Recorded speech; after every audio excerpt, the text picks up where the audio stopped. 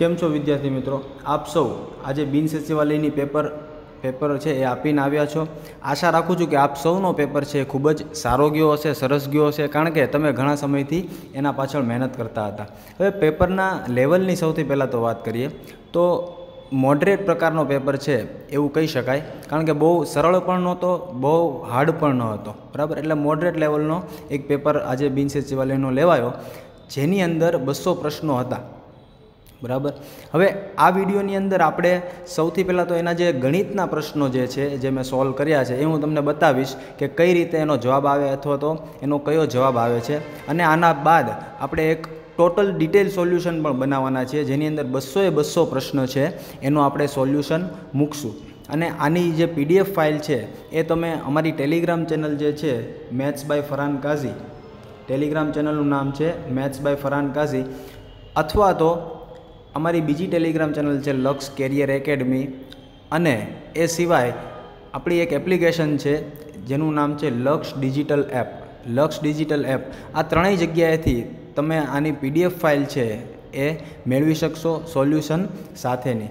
તથા બીજી એક વાત એ કરી દઉં કે આ એપ્લિકેશન છે એ આપ સૌના માટે જ બનાવવામાં આવી છે, જેની અંદર આપ વિનામૂલ્યે વિડીયોઝ છે, મટીરિયલ્સ છે, ટેસ્ટ પેપર્સ છે એ તમે મેળવી શકશો।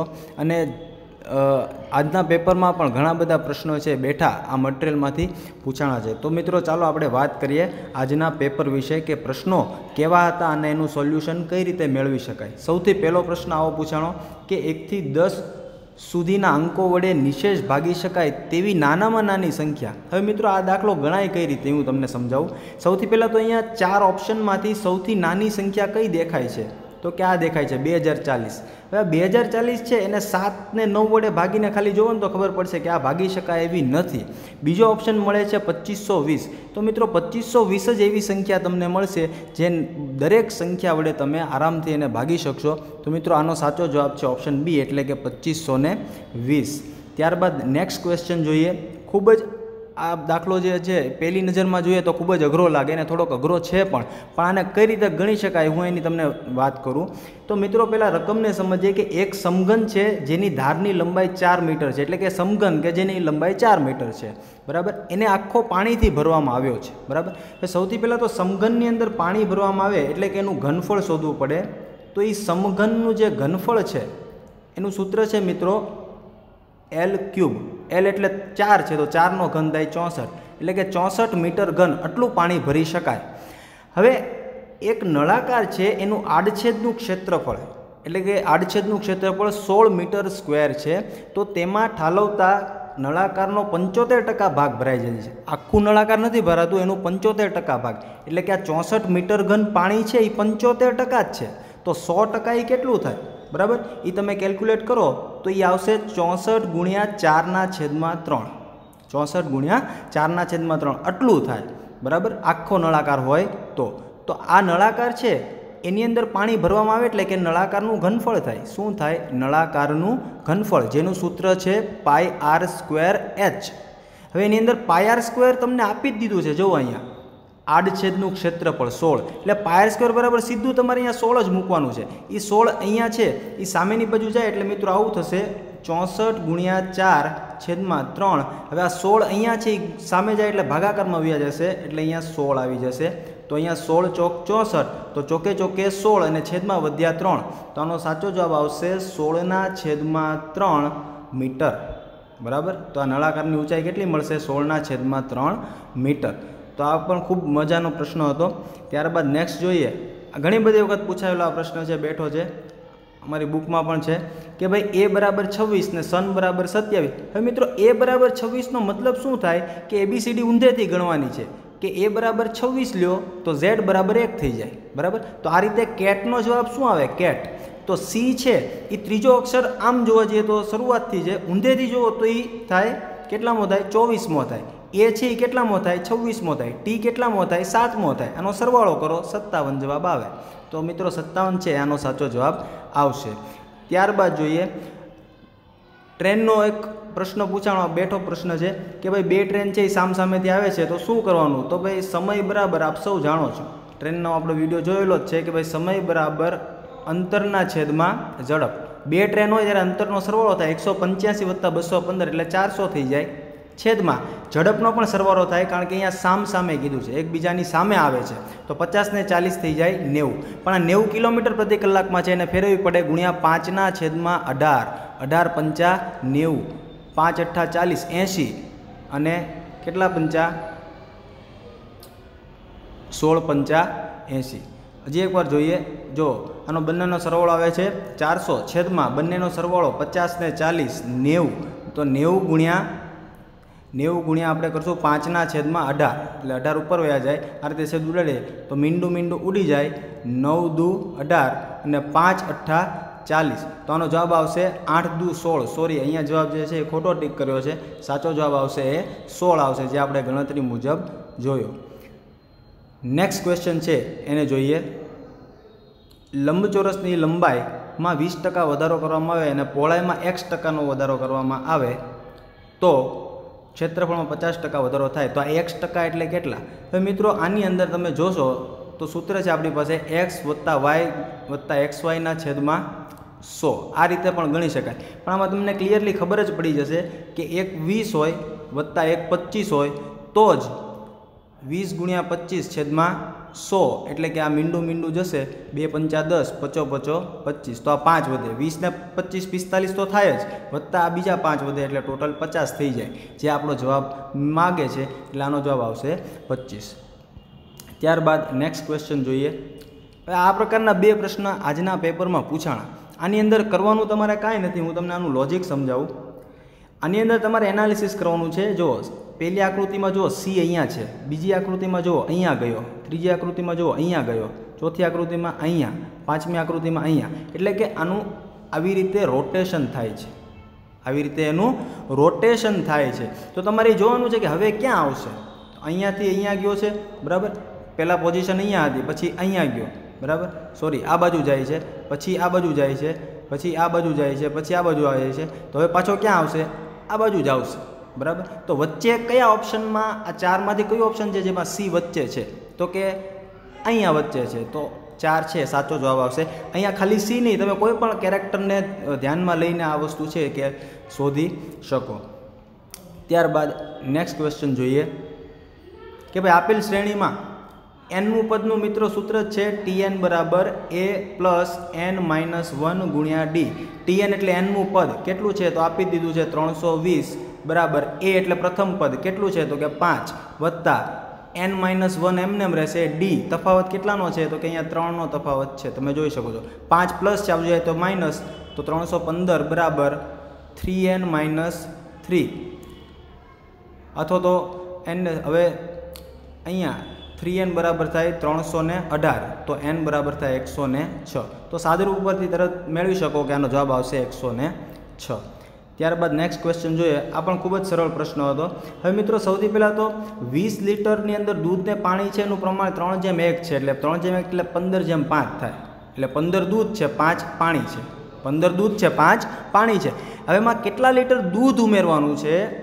કેટલા લીટર દૂધ ઉમેરવાનું છે જેથી પાણીનું પ્રમાણ, મિશ્રણનું પ્રમાણ છે 4:1 થાય, એટલે કે દૂધ છે, દૂધ એ 4 ગણું થઈ જાય. હવે અત્યારે પાણી 5 છે, તો દૂધ કેટલું કરવું પડે? 4 ગણું, એટલે 5 ચોક 20 કરવું પડે.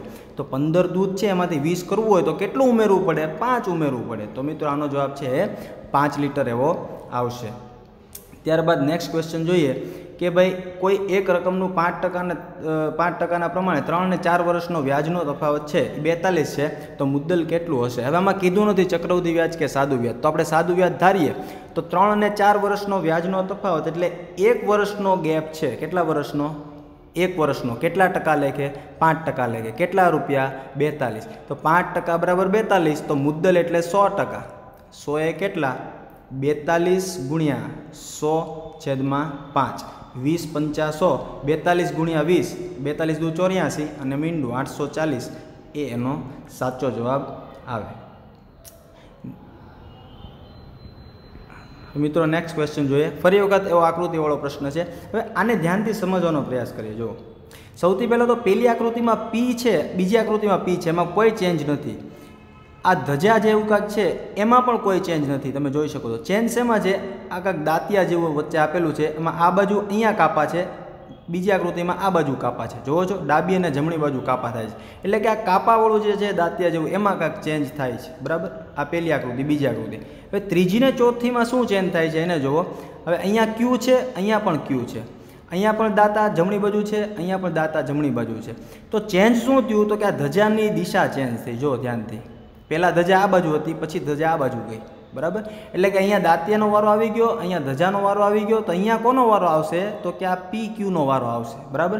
હવે અહીંયા ક્યુ છે તો એનું ઊંધું કરીએ તો શું થાય તો કે પી થાય, બરાબર। તો પી તો 4/4માં આપ્યું છે, તો તમારે બીજું શું જોવાનું છે તો બીજું અહીંયા શું જોવાનું છે તો કે પીને ક્યુમાં જ ચેન્જ થવો જોઈએ, ધજામાં કે ભાઈ આ દાંતિયા જેવું છે એમાં ચેન્જ થવો જોઈએ નહીં। તો આ ક્યુનું પી તો 4માં થાય છે। હવે અહીંયા કાપા આ બાજુ છે, અહીંયા કાપા ઊંધી સાઈડ છે, જો એટલે આ જવાબ નહીં આવે। હવે અહીંયા કાપા આ બાજુ છે, બેમાં કાપા સેમ છે, પણ આ ધજા ચેન્જ થાય છે આમાં, જો બીજા ઓપ્શનમાં, એટલે આ પણ જવાબ નહીં આવે। ત્રીજામાં બધું જ સેમ છે, એટલે ત્રીજો જવાબ આવશે, તો અહીંયા 3 છે એ એનો સાચો જવાબ આવશે। ત્યારબાદ નેક્સ્ટ ક્વેશ્ચન જોઈએ। આ પણ ખૂબ મહત્ત્વનો અને સરળ તો નહીં કહી શકાય, પણ સારો એવો પ્રશ્ન પૂછ્યો હતો કે ભાઈ પહેલાં 15% વળતર આપીએ તો પણ 20% નફો થાય છે, 15% વળતર આપીએ તો પણ 20% નફો થાય છે। તો 170માં ખરીદેલી વસ્તુ એ વેપારીએ શી કિંમત છાપી હશે, છાપેલી કિંમત અહીંયા ગોતવાનું તમને કહે છે, બરાબર। હવે આ દાખલાને ઘણી બધી રીતે ગણી શકાય। જો સિમ્પલ રીતે એવું ધારીએ કે ભાઈ છાપેલી કિંમત 100 હોય, એમાં 15% વળતર આપો તો એ 85 થાય, એટલે કે 85% થાય, બરાબર। હવે 85%માં એ વેચે છે તો પણ એને 20% નફો થાય છે, મિત્રો સમજો। 20% નફો થવો તો 100 ગણો તો 120% બરાબર 85। તો આપણે તો મૂળ કિંમત ગોતવી છે, એ 100% થાય, તો 100 કેટલા તો 100 ગુણ્યા 85/120, આ મીંડું ઉડી જશે, 2 × 5 = 10, 2 × 6 = 12, તો 85 ગુણ્યા 5 એટલે 8 × 5 = 40, 425/6 જવાબ આવે, 100%, બરાબર। 100% બરાબર આવે 425/6। હવે આ દાખલો ગણવો હોય તો આ રીતે ગણી શકાય કે 170 બરાબર 425/6%, 170 બરાબર 425/6%, એટલે કે 425/6 એટલે 170। તો આપણે મૂળ રકમ ગોતવી છે, એટલે કે છાપેલી, અને છાપેલી આપણે ધારી છે 100, બરાબર। તો મિત્રો આમાં ત્રિરાશિ આવી મુકાશે કે ભાઈ 425/6 છે એ 170 છે, તો 100 કેટલા, બરાબર। એટલે આની ગણતરી કરશો તો 170 ગુણ્યા 100/425, અને આનું સાદુરૂપ છે એ તમે મેળવશો એટલે 240 છે એ આનો જવાબ તમને મળી જશે।